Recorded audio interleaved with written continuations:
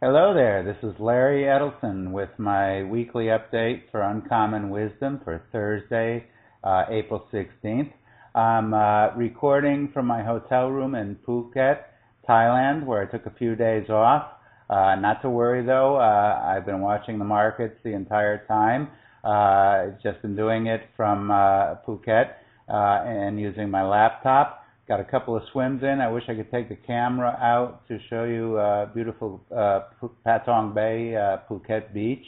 Unfortunately, I'm not able to do that with my little portable webcam here.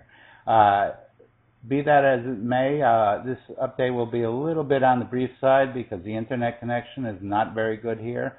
I'm going to give you a quick update on the markets. Not a lot happening this week. We're still in consolidation ranges in gold, in oil, and in the Dow. Dow's backing off a little bit from last week's highs, but all these are merely pauses in the main trends that I've discussed with you recently, which point higher for the Dow, a continued bear market rally, if you will, and a little bit softer in gold before the next rally comes. Meanwhile, the dollar is still, like the other markets, consolidating and still well within a long-term downtrend. Hold all positions that I've recommended recently in my various publications, and I'll be updating you again soon. This is Larry. Bye-bye.